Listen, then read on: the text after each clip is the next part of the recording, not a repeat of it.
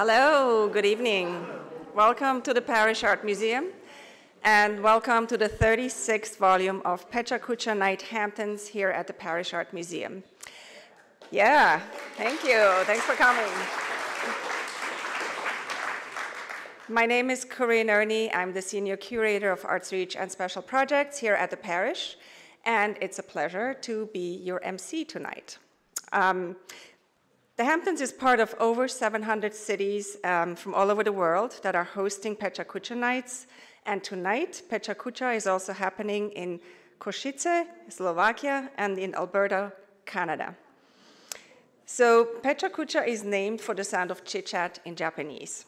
The presenters use a very simple format of 20 images at 20 seconds per image, so each presentation is just under 7 minutes, and that's a bunch of architects who figured out if architects start talking, they'll talk forever. So if you enjoy it, you'll have 7 wonderful minutes, and it's also over after 7 minutes. So PechaKucha Hamptons is a wonderful way to find out about what our many creatives living on the east end of Long Island are up to meet your neighbors, to network, to make connections, and so forth.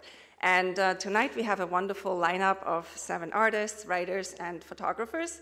So please give them a welcome, a very warm welcome, because it's really not easy to put this together and to put yourself in front of so many people. So please welcome our presenters.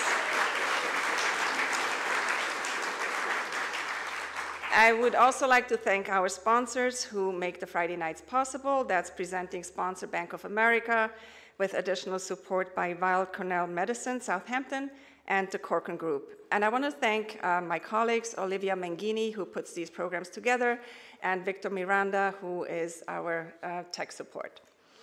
Yes, thank you. So let's get started. Our first presenter is Sarah Alford. She is a writer and photographer. Her work has appeared in East Magazine, the East Hampton Star, and Express Magazine. Sarah's interest in horticulture extends to the animal world, reveling in the small world native host plants that support butterflies and other pollinators. She's a master gardener, board member of Breakwater Yacht Club, and recent board member of the Horticultural Alliance of the Hamptons. Please welcome Sarah.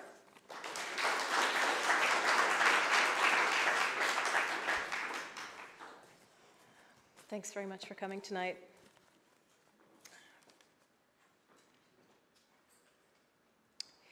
After initial excitement about being invited, dread and second-guessing set in. I imagined myself amongst a group of insightful local voices, and here I am, talking about little butterflies. I hope to sound less like Chauncey the gardener and more like Scott Chasky. Maybe I can persuade you. There's magic inside these little lives. While my garden has always been filled with flowers for wildlife, that shifted when a friend asked me to babysit monarch chrysalis she'd raised. It was the first summer of COVID, my guest room was empty, and I said yes. Since then, I've raised dozens of butterflies that stayed with me briefly, and one special butterfly who lived with me for nearly a month. This is Pablo. Usually people interject and ask, what happened to Pablo? But let me start at the beginning. Eggs start off so inauspiciously. A pearly egg the size of punctuation in the New Yorker, odds are against them. In the wild, 1 in 10 caterpillars becomes a butterfly. In my peaceful guest bedroom, without predators, pesticides, or air conditioning, that statistic is inverted. Among the predators are birds and carnivores like this baby praying mantis. They eat eggs for protein, just like we do. This is in Bridgehampton.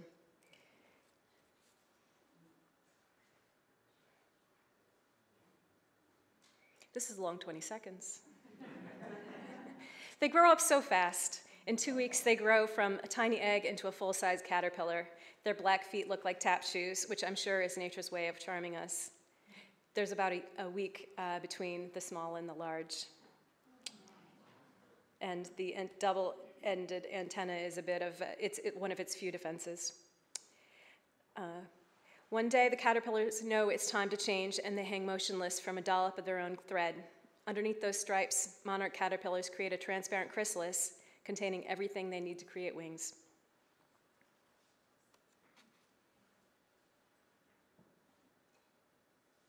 Monarch chrysalis look like precious jade amulets hanging from branches. Inside, the caterpillar liquefies into a primordial soup that's turned into a butterfly. It goes from a genderless caterpillar to a gendered butterfly. And that's the same branch as the previous slide. A chrysalis cracks open slowly like an eggshell. You'd think in its usual butterfly efficiency they'd be pressed and presentable, but they fall out like rumpled clothes from an overpacked suitcase. Consider the length of the chrysalis and the length of its future wingspan. Yet within an hour, their wings are flattened, pumped with fluid. Sometimes I thought I'd had a productive morning, and then I'd look up from my desk to see a butterfly had emerged from a chrysalis. They're so knowing in their actions, patiently letting their wings flatten and dry.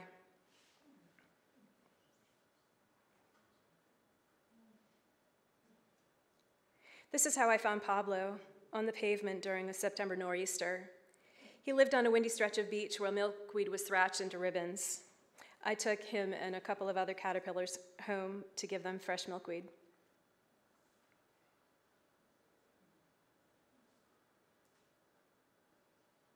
This might have been Pablo, shedding his skin a few hours after leaving that blustery beach. His translucent yellow face developed stripes, and his legs had this metallic sheen to them, so otherworldly. After resting, the stripes deepened. He walked off as if nothing happened, and then he ate his skin. This is Pablo. He emerged one morning from his chrysalis with a wing inverted. Usually butterflies sway rhythmically to let their wings flatten, but he was agitated as if he could sense his balance was different. But this is how I like to remember him, content on the top of this native great blue lobelia. He was picky, despite being entirely dependent on me. He refused native goldenrod and asters and loved this non-native butterfly bush.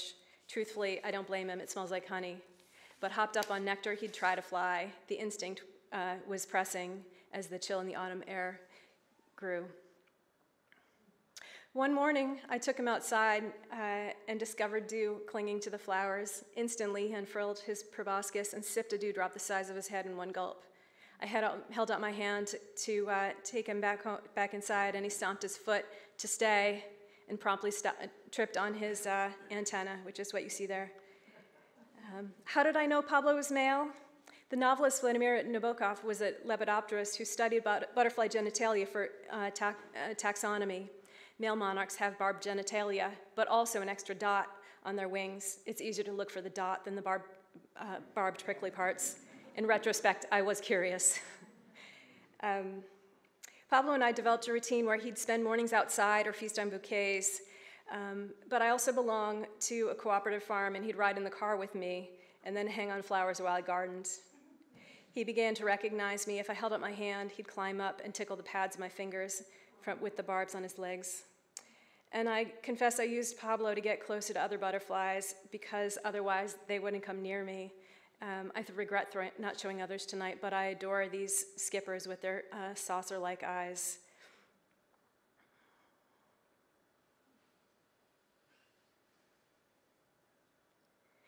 It's fair to say I spent more hours with Pablo than some ex-boyfriends. I wondered what he thought of me. I assumed I was admittedly growing fond of him. One day on a Zoom, I felt a tickle on my hand as Pablo climbed up my arm to my shoulder, and I thought, he likes me.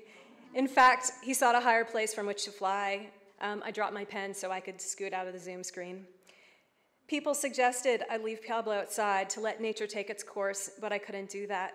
I think my own experience of coping with my own immobility made me want to leave him, give him as much happiness as possible. I was hit by a car riding my bike, and my 5-year recovery definitely heightened my compassion.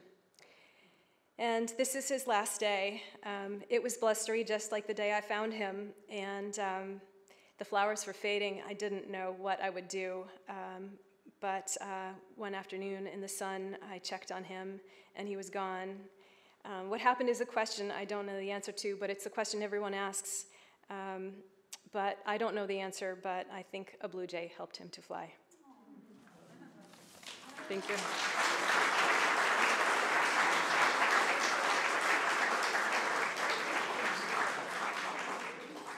Thank you, Sarah, for sharing your very special story about Pablo.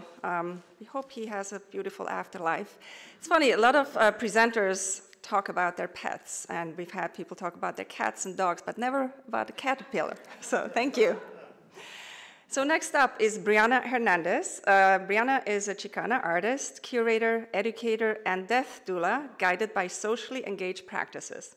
She credits her creative development to her late mother and mentor, Sylvia D. Hernandez, whose creativity, resilience, and compassion was a rich source of inspiration. Brianna's work focuses on the experience of providing end-of-life care, grieving processes, and mourning rituals based on her lived experiences, cultural research, and collaborations with colleagues. She is a board secretary at Maas House and BIPOC Art Studio on the Shinnecock Indian Nation, and I'm very proud to say that Brianna is also our curatorial fellow here at the Parrish. Please welcome Brianna.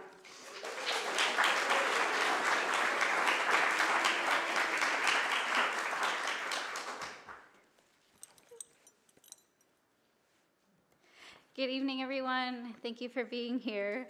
I wrote an intro slide for mine, so I'm going to start with that as well. As Corinne mentioned, I'm a Chicana artist, curator, educator, and death doula. I recently moved out to the Shinnecock Nation all the way from Wisconsin, so I'm excited to be getting to know my new home and my new neighbors. As an artist, I create immersive installations out of many materials, including large-scale charcoal drawings, as you can see here. But the main focus of my work is on the experiences of grief and end-of-life care with the intention of nurturing empathy, education, and community around these often taboo topics. I've been an artist my entire life, but my work changed to focus on grief after I became my mother's caregiver in the final year of her life. She and her legacy are the inspiration for all that I do. This is my mother, Sylvia, with little me attached to her hip, as usual. I started this grief work with the video series Anticipatory Después, shortly after my mother's passing, to take an honest look at the raw emotions of early grief and where they overlap with the anticipatory grief of caregiving for those with a terminal illness. So this is an installation shot from one of those first videos where I'm shattering glass. And each video is paired with these installations to create an environment where the viewer can enter into a space, perhaps adjust their posture or move around something, acting as a bridge towards understanding an experience that they may not have been through, but they can physically step into. And all of these are paired with materials that are from the recorded videos to further that sense of immersion. As the viewer enters an environment, the video illustrates, the sound asks them to listen, and the materials engage their senses in that narrative. Some of the shattered glass in question. This is an ongoing series that's both intended to connect with grievers and non-grievers alike, to dispel harmful misinformation about what grief is supposed to look like, and share permission for nuanced and unique expressions of loss. The second series that I started in this ongoing work, Útiles Curativos, focuses more on the family caregiver and their physical and emotional labor by taking common caregiver medical equipment and transforming it into sacred objects. This is one of the first installations of that. This transformation and elevation is done through gilding with silver, gold, and copper leafing, a delicate process in and of itself which requires its own care and attentiveness. And they're then placed onto altars, an iconographic symbol of holiness across many faiths. These are some bed pads here, followed by a pill case and heating pad. The intention of the objects is to remind the caregiver of the sacred acts they perform, and in doing so, remind them of their own sacredness in these stressful and emotional circumstances where there's often little time and space for the caregiver's needs to be met themselves. A lot of what you're seeing here is the details of some of the other materials, taking syringes, taking gauze, and thinking, how else can it be elevated? How else can light pass through it to show that sacredness and the honor in these objects? Some little pill cases. My most recent series, Aquí Descansamos, takes a broader look at communal mourning practices through the template of the Western Cemetery. By using plants to sculpt common grave marker shapes, I've created a living cemetery inspired by green burial practices across time and around the world. These sculptures counter the monochromatic conventional gravestones we're used to seeing, such as the grass marker, casket marker, or slant marker, by replacing static gray stone with growth, color, and change over the course of an installation. And just like grief, these sculptures are ever-changing. Some days blooming, some days decomposing, some days hibernating beneath the surface. And just like grief, they also need tending. Sometimes watering, sometimes weeding, sometimes just being allowed to grow in an unexpected direction. In multiple versions of this series, Aquí Descansamos is an invitation for others to consider what else memorialization and honoring our loved ones can look like. This includes thinking of what our own future wishes would be when we rest alongside those who have gone before us. This is the first fully outdoor installation I did. I've also become certified as a death doula through the course of my artwork and research into this topic.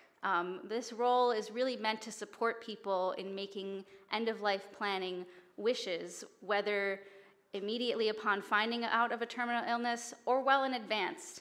This advanced planning can help relieve some of the end-of-life stressors, both for the dying and the loved one. And this takes the form of workshops for me. I use the arts as an entry point into these topics to introduce some of this end-of-life planning with resources and getting people engaged through the creative process to access those resources. One of my favorite resources is from Luna Peak Foundation. They're an amazing nonprofit that support both the cancer and grief communities. Beyond Grief, this book here, it shares stories from folks anywhere from 1 to 60 years out of loss to show how unique and personal grief can look over time. I'm excited to share that I'm currently the artist and residence at Ma's House Studio on the Shinnecock Nation for the month of June, and I'm hosting an exhibition reception on June 18th from 5 to 7 p.m. if you'd like to see some of my new work in person. You can visit mashouse.studio to learn more about this awesome project and the show info. And if you'd like to stay in touch and learn more about my work online, you can visit my website at briannalhb.com or on Instagram at briannalhb. Thank you all so much for your time and have a great rest of your night.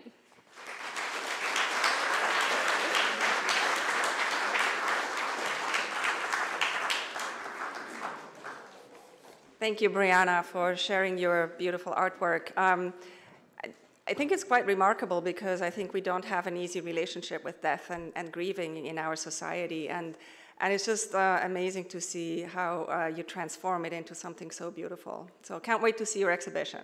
Thank you. John Melillo is next. John Melillo grew up on the East End of Long Island and is an avid fisherman. He is a disabled Vietnam veteran who finds solace through contemporary realistic oil painting of his heritage. His art is geared to detail and storytelling through realistic presentation, enabling the viewer to create their own narrative. John started his career by taking numerous classes at the Art League of Long Island, Southampton Cultural Center, the School of Visual Arts, New York Academy of Art, and the Metropolitan Museum. He has business certificates from Christie's and Sotheby's and has been featured in many articles and TV appearances. Please welcome John.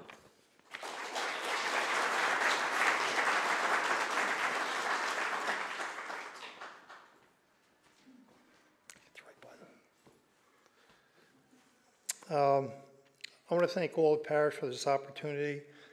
I'm also humbled to be included among all these accomplished presenters. The button. What you're looking at is the eastern end of Long Island, where I've marked the locations where many of my works were inspired.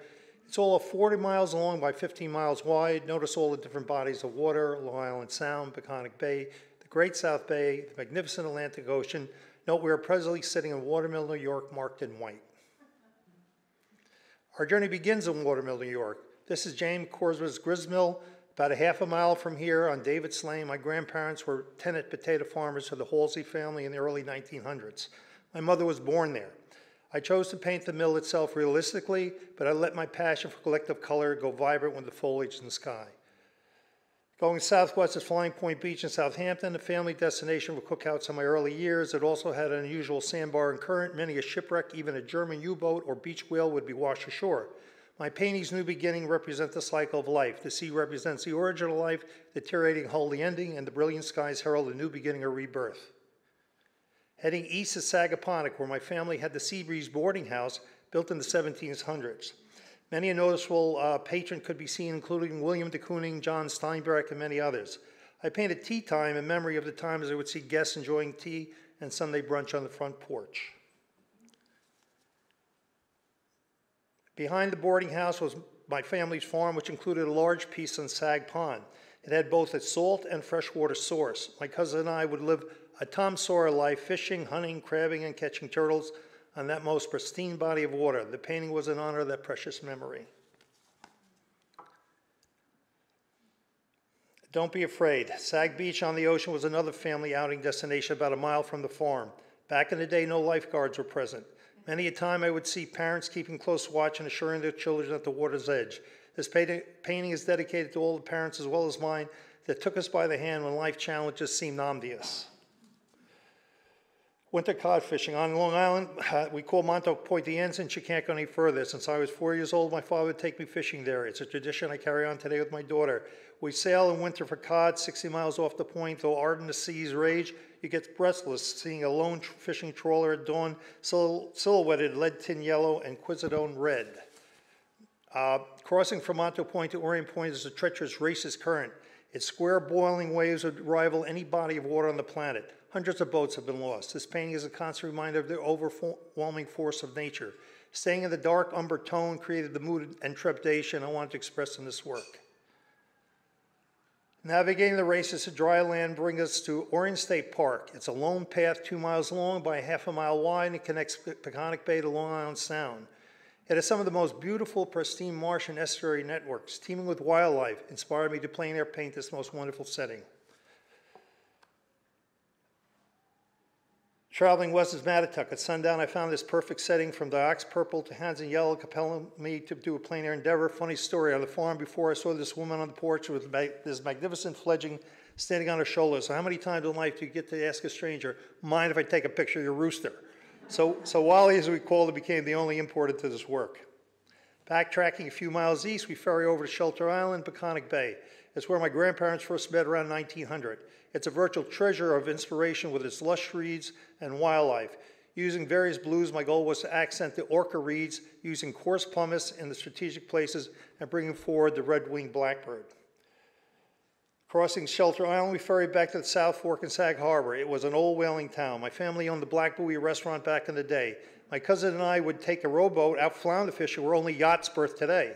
My daughter and I still fish out of the gorgeous inlets there. One day we came upon this remarkable setting I just had to preserve. Heading west along PechaKucha Bay, we come to Forster Beach in Noyak. This is a hidden gem that allows fire pits. At dusk, you can see many groups enjoying campfires and cookouts. I tried to capture the prismatic shift I witnessed one day from the campfire to the vibrant water and sky, which took me from a value 6 in cad yellow to orange to red to violet blues. Separation. Heading south brings us to grandmother's house. I remember a love for sunflowers.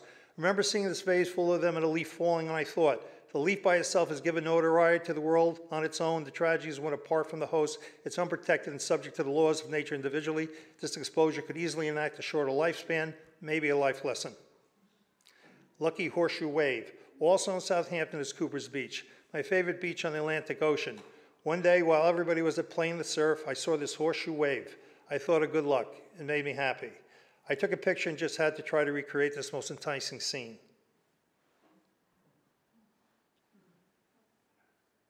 Perspective. Behind Cooper's Beach is a long dock on the back bay. I've seen it many times over the years. One day, however, the viridian-colored dock and somewhat violet cloud formations with its cast water reflections accentuated the perspective that just drew me in. It proved to be a very productive plein air endeavor.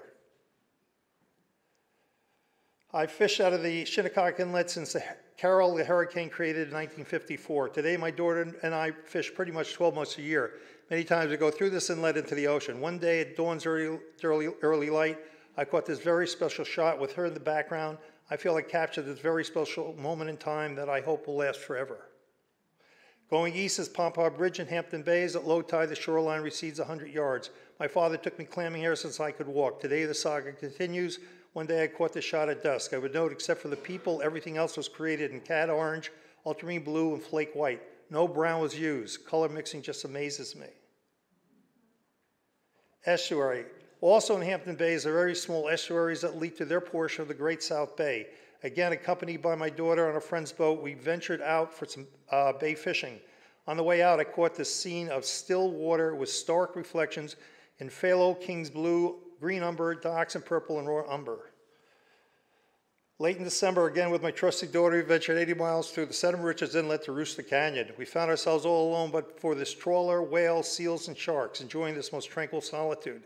I did a tonal painting here using only blue, black, sap green, and titanium white for everything but the boat. As a final thought, the east end of Long Island is just majestic. It's really a bucket list reality. Thank you.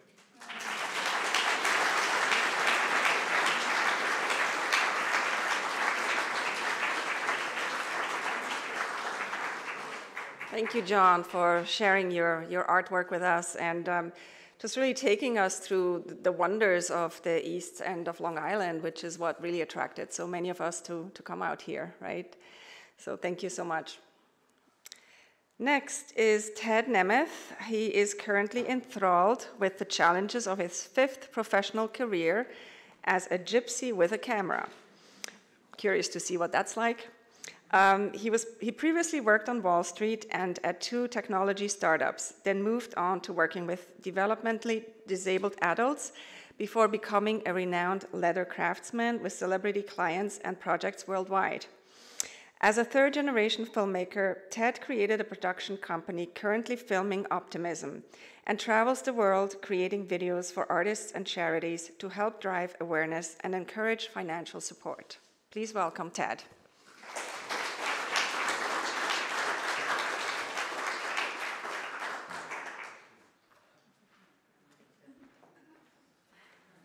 I'm gonna take a picture later.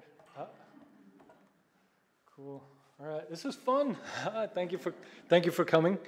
Yeah, I've been here since '72, or yeah, '73. We moved here.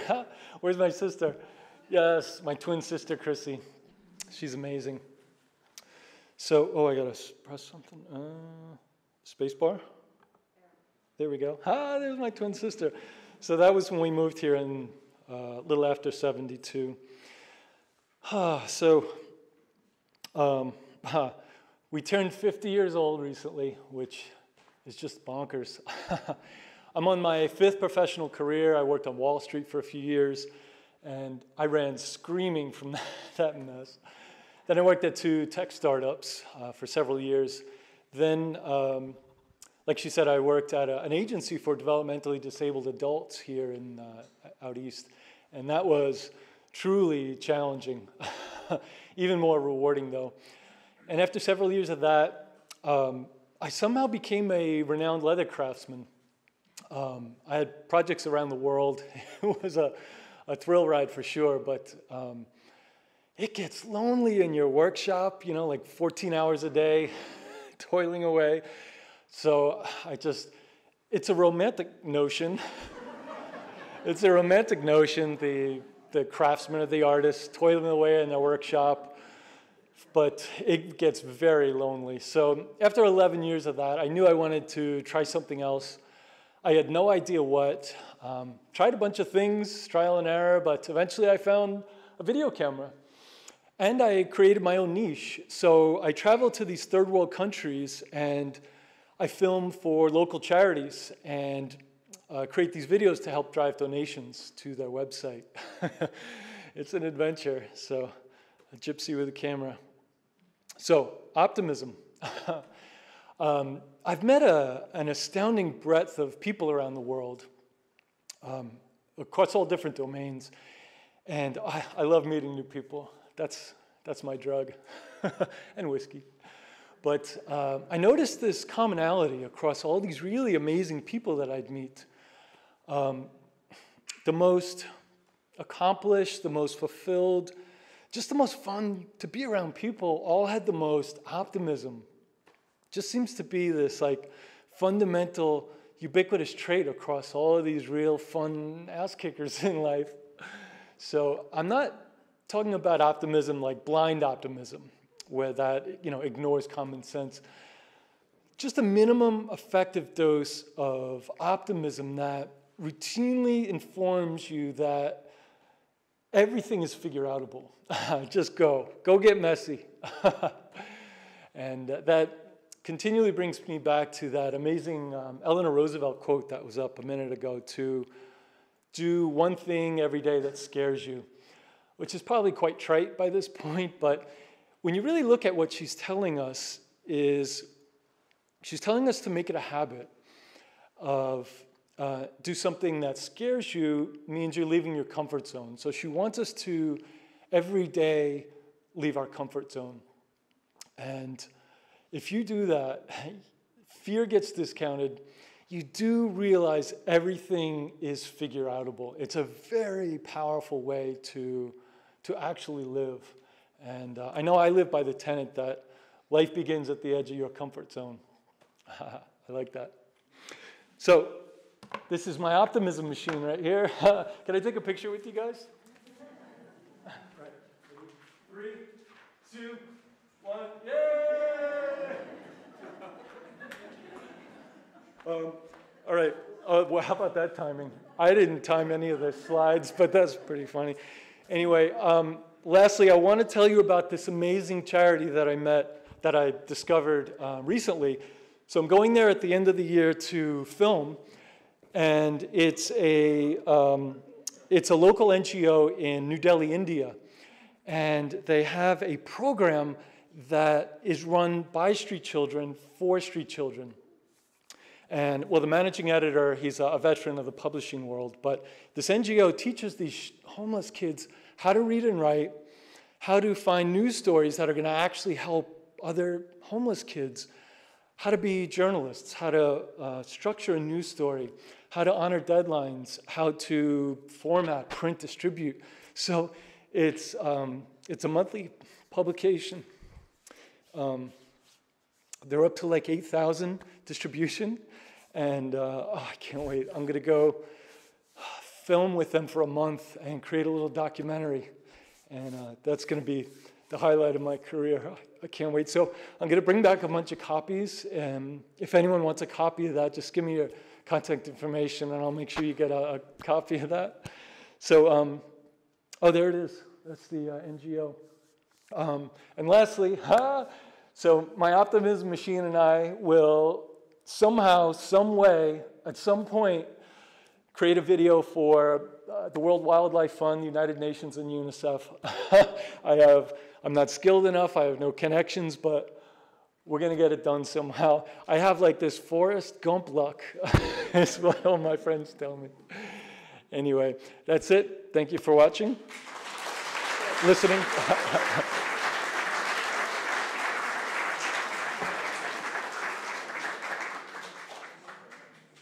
Oh, I still got a little time. That was in Kathmandu last year. That was an amazing place. Visit Kathmandu.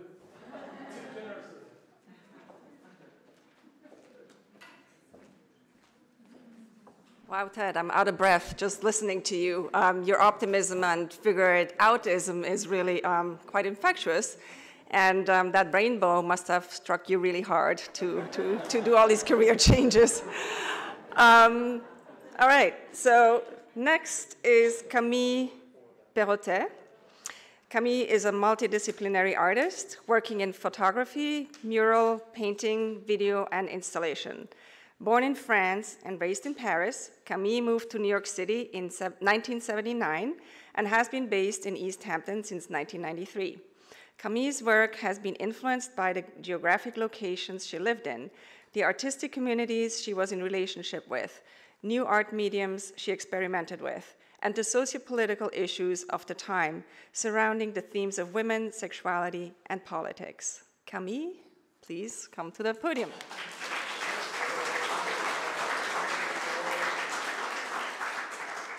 Okay, alors, good evening to all. Thank you for being here. Okay. This one.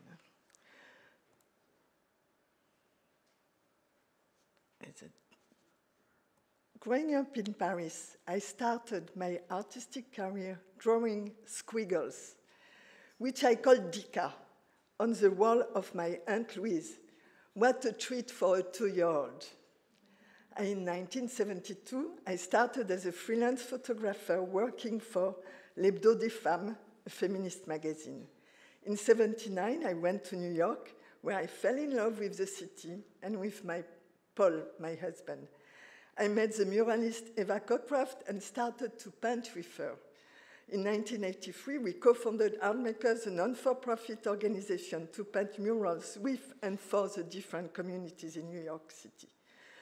From 2011 to 2013, I designed and directed a series of 4 murals in Bushwick, Brooklyn, inspired by Federico Garcia Lorca and his poem Sleepless City, celebrating the people of Hispanic heritage. My first art collectors, when I was 3 years old, were part of the well-known Atelier d'Architecture, LWD, in Paris. They acquired my series of paintings on papier-cul, which were sheets of flat brown paper that scratches your ass, but were fabulous to paint on. Obscurantism will not prevail was a series of collages to denounce the lies of Bush, Cheney, and Blair during the Iraq War. In the name of religion, our so-called leaders assassinate children, women, and men every day. I always try to mix horror with humor, if possible. This painting was selected to be on the cover of the catalog, The Windows and Mirrors, Reflection of the War in Afghanistan, a traveling exhibition curated by the American Friends Service Committee in Chicago in 2010 from artists around the country. This is from a series of paintings inspired by Omar Khayyam's The Rubaiyat. He was an astronomer, historian, philosopher, and poet from the 11th century Persia. His poetry still resonates as a celebration of living life to the fullest.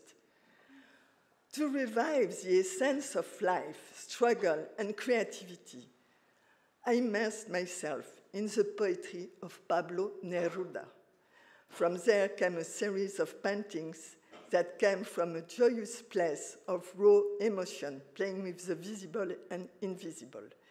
In 2012, Karen Shaw of the Isley Museum curated the garbage barge. For my installation, Funiculus umbilicalis, I became completely addicted to espresso and used more than 2,000 espresso coffee capsules. I'm still addicted. In 1993, my family and I moved to East Hampton. I was captivated by the physical beauty of the land, the light, and the ocean.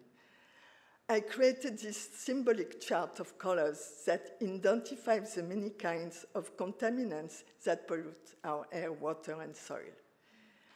In this photo, you can see a body in a pool of water dissolving, surrounded by oil, pesticides, ship pollution, and mercury using my color chart. I love playing with the ugly and the beautiful. In my series, Sky and Water, Sweet Poison, my muse, Jessica S., is surrounded by clouds of radioactivity, chemicals, and nitrogen. The following piece from the series Ocean deals with ocean acidification, pollution, and climate change. These all contribute to the catastrophic loss of life and ecosystems that will change the ocean as we know them forever. Back to Paris. In 1971, I was one of the 400 women who signed a French petition known as the Manifesto des 343 Salopes. We declared that we had had an abortion, which was an act of civil disobedience since abortion was illegal. Shame on the GOP-nominated justices who are choosing to overturn Roe v. Wade. These two images are part of my iPadigigraphy. I find this medium to be very sensual, not sure why. The simplicity of it, the black line magically appearing on the screen, to be spontaneous, gives me a great joy. It's like a poem without words, and it gives me new energy, a desire for fantasy and abstract expression. Sometimes I like to borrow images from newspaper and the internet and play around using symbols, emojis, and colors. Especially when I make political imagery, I try to be direct and simple. I like to cross all mediums: video, photography, drawing, painting, ceramic, installation, and soon, I hope, film animation and sculpture. Thank you. No, I'm not finished. I was saying thank you for my friends. I'm sorry. This photo is part of the series that is a work in progress and global warming. My idea is to take photos of iconic places with people visiting them or where I travel or lived, and superimposing images of the ocean to give the effect of submergence. Maybe the Parrish Art Museum will be inspired to add this piece to its private collection. Being an artist means to be true to yourself, to be honest, curious, critical, and to have a rage against all injustice. Be subversive and reinvent yourself every day. Be alive. My humble thanks to the team of the Parrish Art Museum and to all of you this evening. Thank you.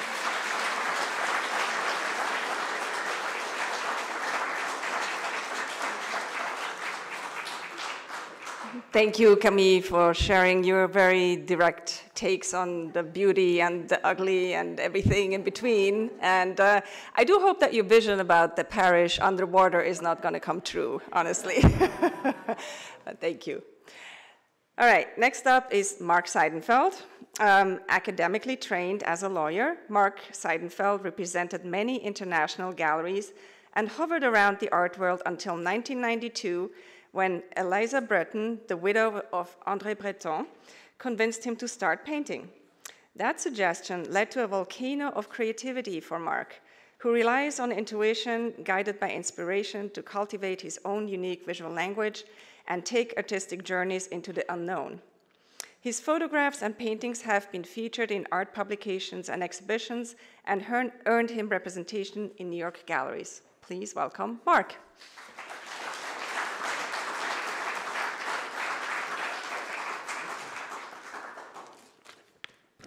Good evening. First, I want to thank the Parrish Art Museum and Corinne Ernie for allowing artists like myself to present to you tonight. I will show you excerpts from my artwork from 1993 to the present in chronological order, because I believe there's an important story that the evolution tells. If you like my artwork, check out my website, markseidenfeld.com. or see my work on Instagram or Facebook.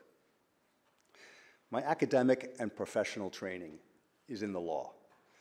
In the winter of 1992, I began to paint, and it is as though I had unlocked a secret volcano inside me. That volcano has never stopped erupting. Now, as you see slides of my work, you might ask, why does this guy change his style? And I would answer that I have never changed my style. What has changed, though, is the unknown and my perception of it. My style remains consistent. Be bold, experiment, go deeper, be true to my vision, and execute it to the best of my abilities. You see, in my opinion, for an artist to hone his or her own unique creative voice, in order to create your unique language, you need to push your boundaries and enter the unknown.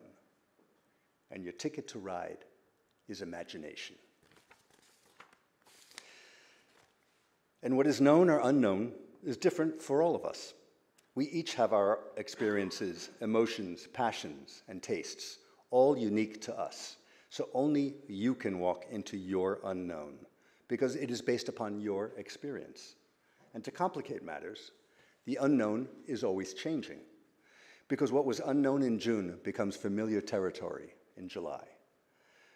At the base of the mountain, you aspire to climb to the peak, and it's only when you arrive there that you see the rest of the mountain range, and it goes on and never stops. So the artist's journey is to move out of the comfortable places, to go where no one has dared to go before, to challenge yourself even if you might fail. Now, almost every culture has a myth about the hero's journey. The hero, basically, the hero leaves the comfort of home and wanders into the unknown, battling spirits, demons, and monsters along the way.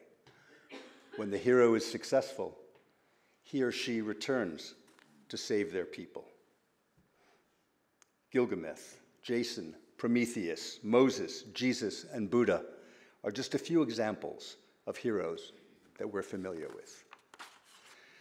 The artist also takes the mythological hero's journey every time he or she sets an intention to go deeper and begin to work, no matter what the medium is. And at the beginning of that journey, the most powerful demon you meet, in fact, the very first, is doubt. Why am I doing this? Hasn't it been said better, expressed more eloquently before? Am I kidding myself? And on and on. It's a terrible panel discussion you have with yourself. If you give in, you're finished. You will not develop a unique voice. What you offer will not be visionary. I call this first challenge Black Kali, the mother who eats her children. She always appears and always challenges you. But if you fight against doubt and convince yourself that it is better to die today trying to reach for that dream than to live for 100 years saying, I coulda, shoulda, woulda, then a shift happens. Black Kali, the demon, turns into the mother of the universe, White Kali, who supports you. You will still go through trials by fire, but doubt will no longer find a place for its claw in your heart. Another powerful thing happens when you face the unknown in your quest to forge your own voice. As an artist, you start out with an intellectual concept, and you work on it, not knowing where you're going, but knowing that you need to take that journey. And sometimes the struggle stops, and things just seem to flow. It's almost as though your piece is creating itself and you are as much an observer as you are a participant. It's an extraordinary experience. And when it happens, I call it the hook that makes you want to go back. Because when you're back in ordinary consciousness, you say to yourself, I want to find that place again, that expanded consciousness, because it is a place of magic. And that is available to all of us. Many people say they're not creative. They think that creativity is the craft of professional artists. And I respectfully disagree. In my opinion, art is an aspect of the human condition. It's not confined to a canvas, instrument, or book. Life is the great art. We all have vision, so we all have the chance to be visionary. Do you take chances based upon what you truly believe? Or does Facebook and New York Magazine tell you how to live? Are you willing to reach out for what you really want? Are you, even if you might fail, walk a different path, blow up all compromise? At the end of the day, the real work of art is you. You are the product, not the painting, not the song. Using creativity and imagination is a transformation accelerator. Once you've challenged yourself and survived, the whole world changes for you. New possibilities exist. So set your sails for the deep and uncharted waters. Be bold, take risks for what you believe in, and get ready for adventure. Thank you.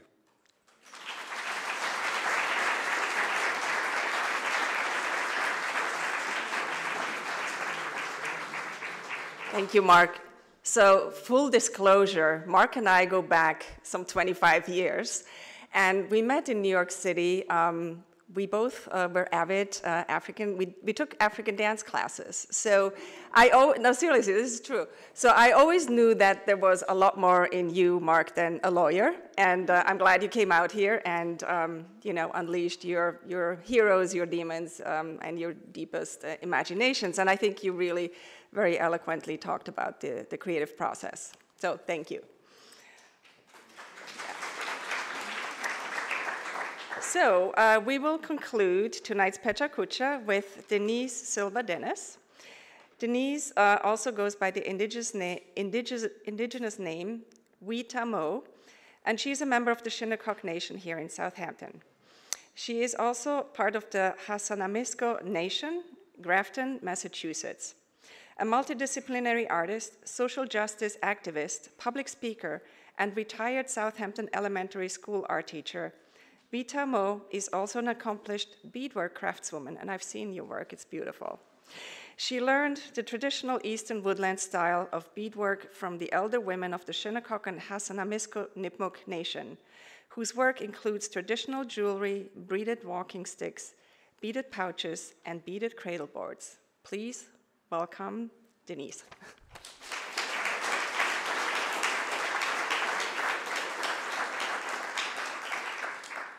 Good evening, everyone. It's so wonderful to see a full house, and I just feel so honored to be here to the PechaKucha tonight.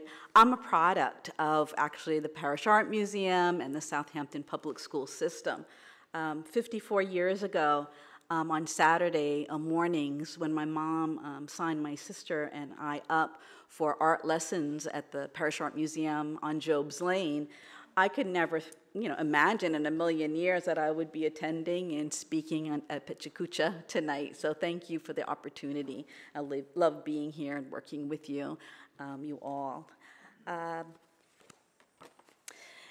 People look at me and like, what are you? Like, where are you from? Well, I'm from 10,000, 13,000, 14,000 years ago, because that is where my heritage comes from, the Shinnecock people who lived here, and also in Grafton, Massachusetts, where my dad is from. So my mom is from Shinnecock, my dad is from a Hasanamisko reservation.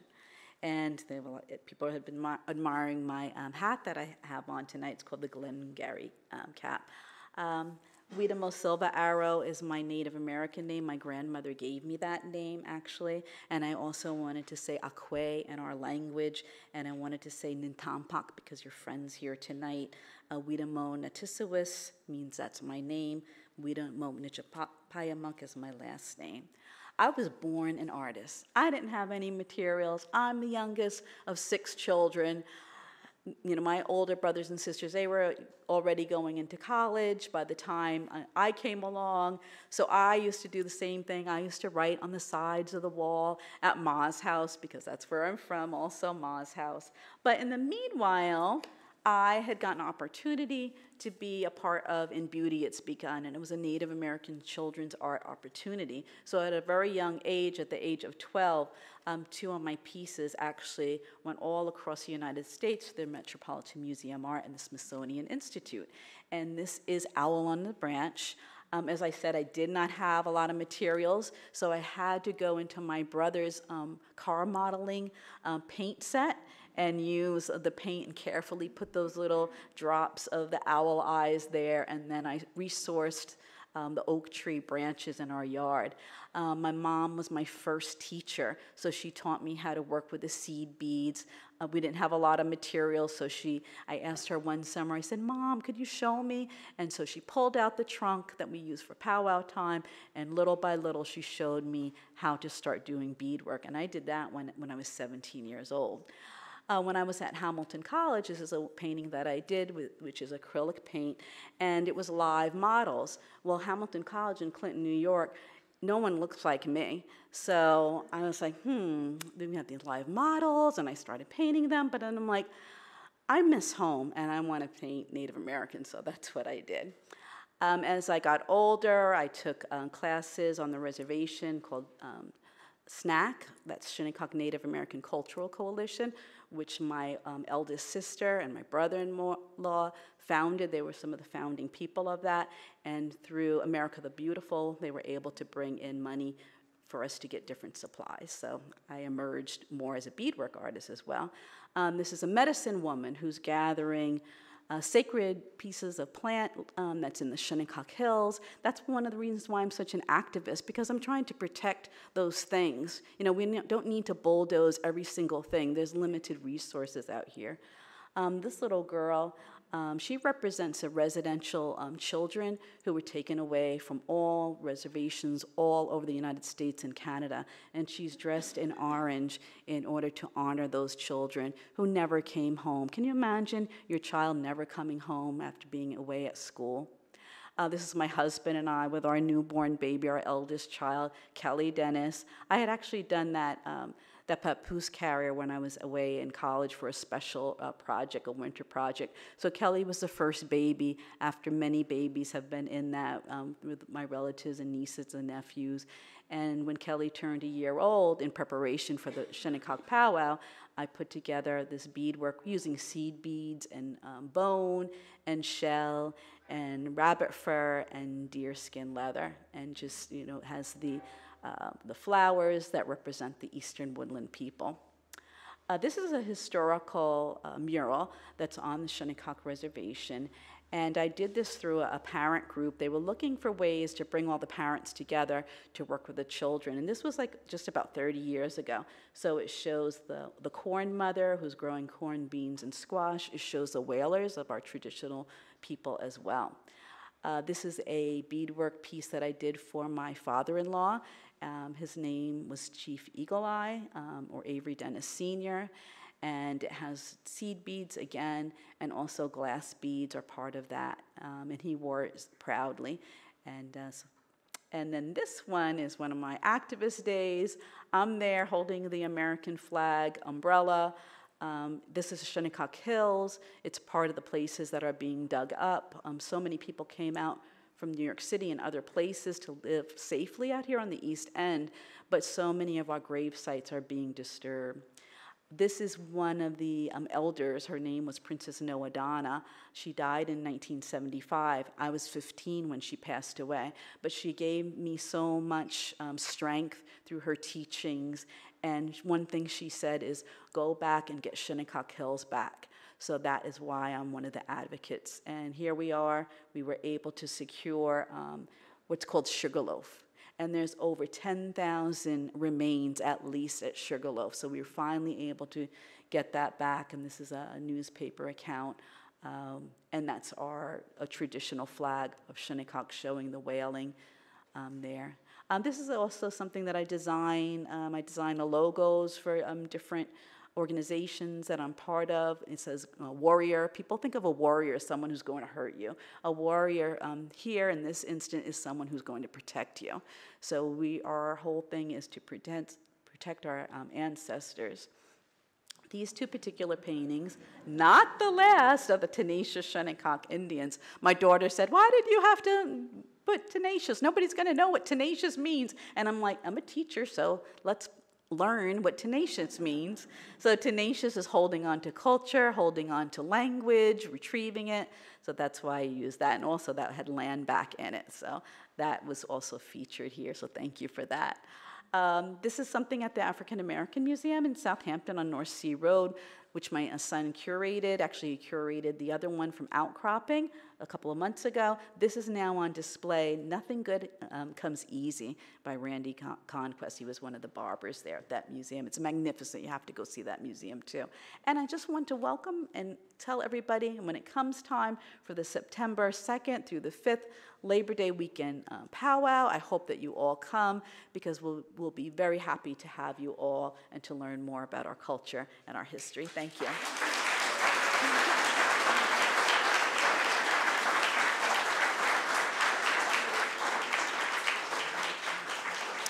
Thank you, Denise. Thank you so much for sharing your work and your life. And I have to say, I learned so much about the Shinnecock Nation, the history, and the culture by talking to you and your family, and also your son, Jeremy Dennis, who is a wonderful photographer. So thank you so much, and thanks to everyone for coming out tonight. And please give another warm round of applause to our presenters. Thank you. And thank you to all of our members. If you become a member here at the Parrish, you can come to a lot of these events for free or for a reduced price. So thank you, and we're here every Friday night. Thank you. Have a good night.